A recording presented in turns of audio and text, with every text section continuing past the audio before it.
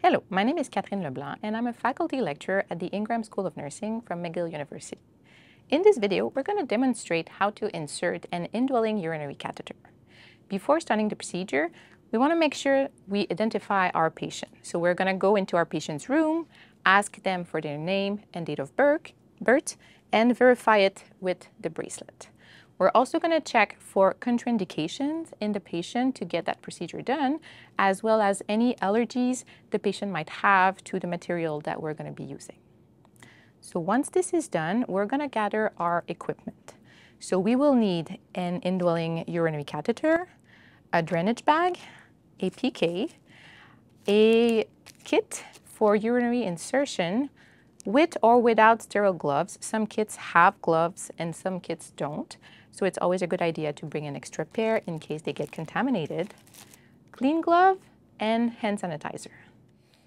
So the next thing that needs to be done is perineal care. In our case, we're going to assume that the patient is autonomous and are able to perform it themselves. So once this is done, we can start setting up our environment. So we're going to uncover slightly the patient just to make sure we have enough room to work, but wait at the last minute to expose the patient. Now we're going to prepare our material. So the first one is the urine collection bag. So we're going to take it out of its package, unwrap it. The tip that needs to be sterile has a cap on, so it is safe to leave it on the patient's bed. And the bag must be attached to a fixed part of the bed, so not on the side rail and not on any part of the bed that moves. So it has to be on a fixed part, and it has to be below bladder level, here. So you want to put it close so it's easily accessible when we're at connecting it. Now, you want to make sure that you also have enough room on your table to open your sterile field. So we're going to get rid of extra equipment, perform hand hygiene. Make sure we have a disinfected table before we start preparing our equipment. Now, our sterile field, if we remember, we can never turn our back to it or it's going to be considered contaminated. So now we're ready to open our sterile field. So we can get it out of its package. The first flap is always away from us so that we don't reach over our field. You also have to make sure that the field is not dangling from the table because it will contaminate. So now, before the last flap, there is a tweezer. So you want to grab onto it before you open that last flap, this way. Keep in mind again that the 1-inch border of your field is considered contaminated. So you cannot put any material within that 1-inch border. The first thing on your kit is an extra sterile drape. So again, you can grab within the 1-inch border. The tweezer, the tip, it has to be more than 1 inch inside to keep sterile. And this field, you're going to put it in between the patient's leg so that you have room to put your container. The next item in your kit is your fenestrated drape. So this one, you can put it around the patient's genitalia to give you extra protection. Again, the 1-inch border is still considered contaminated, so ensure to touch only that 1-inch border. Now, you have a garbage bag that's available for you to discard your swabs later on. So you can open it and put it on the side so that it's easier to reach.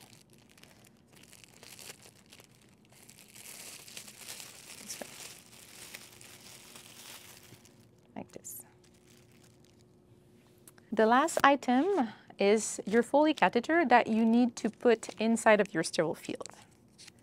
So you're going to open your package and put it in your field in a sterile manner. Perfect. You have to make sure that it is within the 1-inch border of your field. So now that our kit is ready, we're ready for our sterile glove. In this case, I'm going to move my table a little bit so I can stay close to my patient. Again, make sure that if you do turn your table, that your kit does not get contaminated. So I'm going to put on my sterile gloves.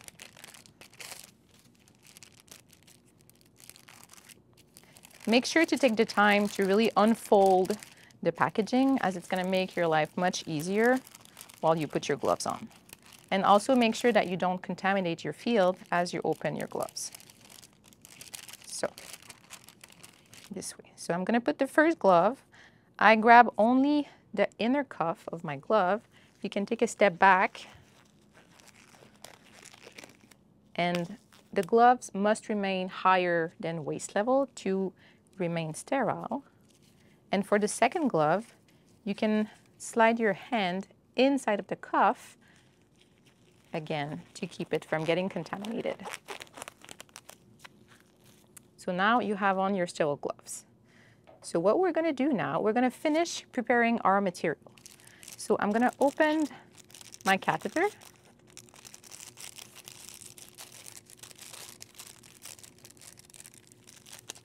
Put it in my field. This I don't need. I'm going to open the packages to disinfect. I'm going to open my lubricant and dip my Foley into it so it is lubricated.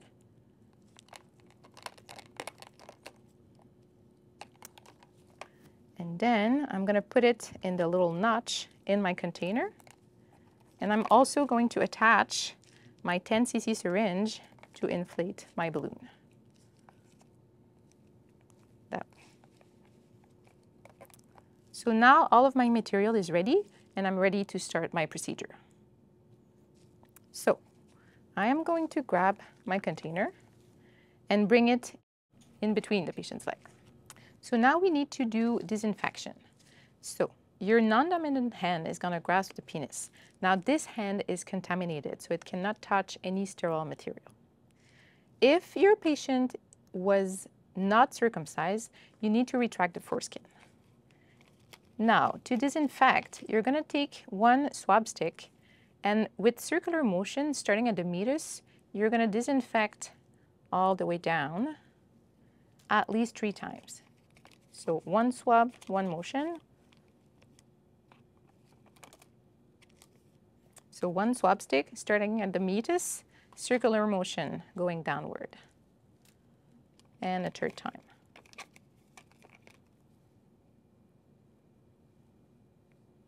This way. So now you're ready for insertion. So you're going to ask your patient to take a deep breath, and you're going to insert the catheter upon expiration. So 1, 2, 3. And you're going to insert until you see urine return, and ensure that the tip of your catheter is inside of your container. Once you have urine return, you're going to continue inserting the catheter until the Y bifurcation. And then you're going to let the bladder empty. Once the urine stops to flow, you will inflate your balloon. So you can let go of the penis. You're going to grab onto the bifurcation and slowly inflate your balloon.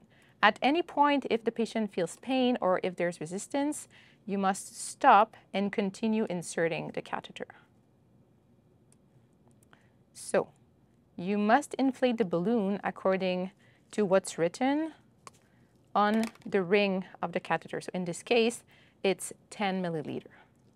Once it is inflated, you're going to pull a little bit until resistance and push it back slightly. Now you are ready to connect your urine bag. So you're going to remove the cap of your urine bag and connect it directly into your catheter, avoiding touching both ends, so both the end of the catheter and the end of the urine bag. So now your system is closed. So you do not need to be sterile anymore. So you can start removing your material. You're gonna rip your field. Remove any extra lubricant that would be on your patient. You can cover them while you secure the catheter to the patient's thigh. So now you're ready to secure it to your patient's thigh. So you can either use a stat lock or hip affix. For the stat lock, you're going to use the skin prep first so that the device is going to stick better to the patient's skin, and it's also going to protect the skin from injury. So you apply it, and then you're going to let it completely dry for at least 60 seconds. So once it is dry, you're going to apply it on the patient's skin.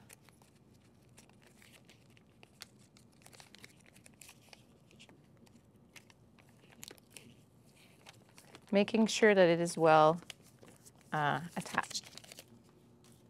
So now that it is secure, you can put the catheter through it and click it into place. So now we're done with the procedure. You're going to make sure to discard all of the material and put the patient back in a comfortable position. Don't forget about the side rail, especially if you have to leave the patient's bedside. I'm going to discard of everything. Remove the gloves.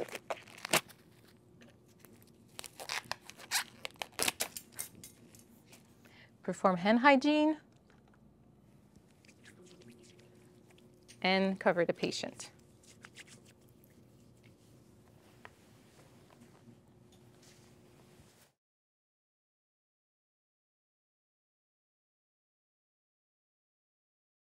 So now we're going to show the same procedure, but on a female patient. The position of the patient is slightly different, so we bring the heels closer to open up the hips and give us better access. So we're going to start with disinfection. So I'm going to use my non-dominant hand to spread the labia. Once we touch the patient again, that hand is considered contaminated, and once we start cleaning, we can't let go of the labia because they will contaminate themselves if you are in the process of cleaning them. So we open the labia and that hands stay there for the whole duration of the procedure. So for the disinfection, we're going to need 5 swabs. So the first swab is going to be labia majora from top to bottom on one side. Then labia majora on the other side. We're then going to do labia minora from top to bottom on one side. Labia minora on the other side. And the last swab is going to be on the meatus and downward. So now we're ready to insert our catheter. So we're going to ask our patient to take a deep breath, and we're going to insert upon expiration. So 1, 2, 3. We go in until we see urine return. Once we see urine return, we continue for at least 5 centimeters or until the Y bifurcation. We're going to let the tip of the catheter inside of the container until the bladder empties completely. Now, once it's empty, we can grab the catheter and inflate the balloon. Now, if there is any resistance or if the patient feels pain, we stop right away and push the catheter a bit more. So we're inflating the balloon according to the volume that's written on the ring of the catheter. So now my balloon is inflated. I'm going to pull slightly until resistance, and I'm going to push it back. Now I'm ready to connect my drainage bag. So I'm going to remove the cap, keep it sterile, and connect both extremities this way. So now we can remove our material, remove the drapes. We're going to wipe any extra lubricant that would be on the patient, reposition them, and cover them. We're now ready to fix the catheter to the patient's thigh. I'm now going to show you how to do that with HIPAFIX. So you're going to put a first piece of HIPAFIX on the patient's thigh close to the site, this way. And the second one, you're going to fix it on the catheter itself and not on the collection bag.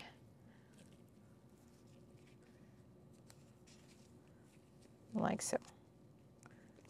Make sure that it is well secure to prevent accidental removal.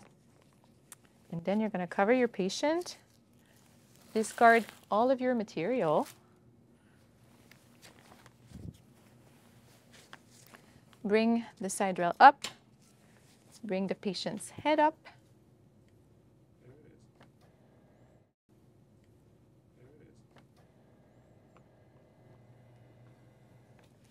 you're going to discard all of your material,